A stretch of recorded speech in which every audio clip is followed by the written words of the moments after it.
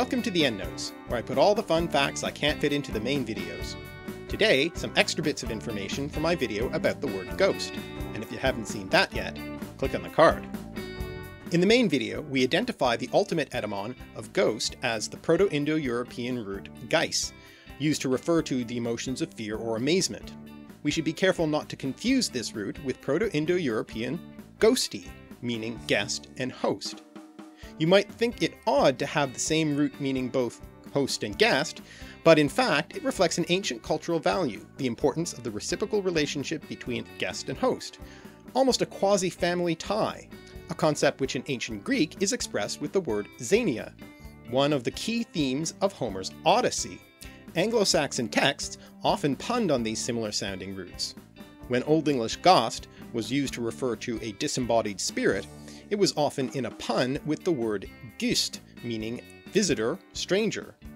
Another similar string of letters that we should be careful not to confuse here is G-H-O-T-I. In this case, it's not an Indo-European root, but a demonstration that English needed spelling reform, because this string of letters could be said to spell the word fish. The GH makes an F sound in tough, the O makes an I in women, and the TI makes a sh sound in nation. Silly English. This demonstration of spelling irregularity has often been attributed to George Bernard Shaw, who was certainly an outspoken supporter of spelling reform, but doesn't actually seem to appear in any of his writings. Speaking of Shaw, in addition to his early ghostwriting, he continued his music criticism work in his own name after his literary fame grew, and also made witty use of Hamlet in a satire of the more academic style of his fellow music critics by describing the famous "to be or not to be" speech thusly.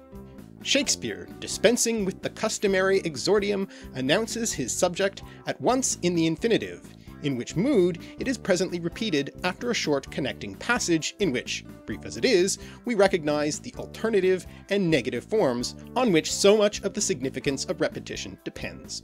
Here we reach a colon, an appointed pository phrase, in which the accent falls decisively on the relative pronoun, brings us to the first full stop.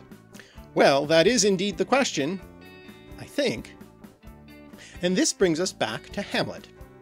Not only does this same basic plot of son pretending to be insane while avenging his father on his murderous uncle, who married his mother and took over the kingdom, appear in the Latin Gesta Danorum by Saxa Grammaticus, but there are also other Old Norse versions of the story, including a close parallel in Hrolf's Saga Kraka, or the saga of King Hrolf Kraki. In this analogue of the story, the role of the Hamlet character is actually divided between two brothers named Helgi and Hroar, who, by the way, appear as Halga and Hrothgar in the Old English poem Beowulf. The basic storyline of Helgi and Hroar follows that familiar plot in Hamlet: avenge the father on the uncle who married the mother while pretending to be mad. In another part of the saga is the story of a monster who attacks the hall, much like Grendel in Beowulf, but it's specified that the attacks always come at Yule, in other words Christmas, and the Yule-time visit is a common pattern in many sagas, and indeed ghost stories. Think A Christmas Carol by Charles Dickens. You might think that Halloween would be the time of year when reports of ghost sightings was highest, but in fact this isn't necessarily so.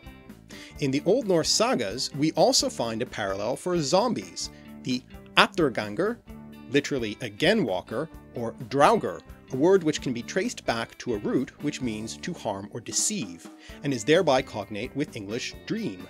The stuff of nightmares, I suppose.